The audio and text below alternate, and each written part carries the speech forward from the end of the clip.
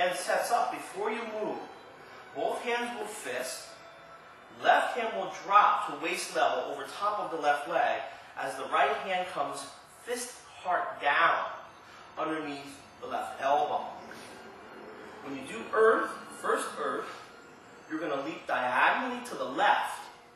The left hand is going to circle over top so that your forearms cross as your right hand turns up.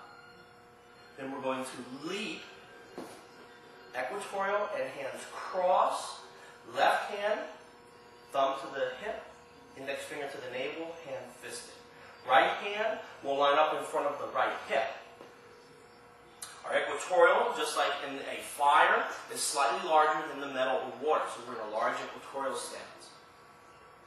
We're going to step back to center. As you come up to a rooster, bring the left hand to the right elbow. Circle the hands over, leap and cross. The action here is a crossing action, so the hands turn. You'll twist the body into the front leg. Your left hand will not go past your left foot or your left hip, meaning don't go way out.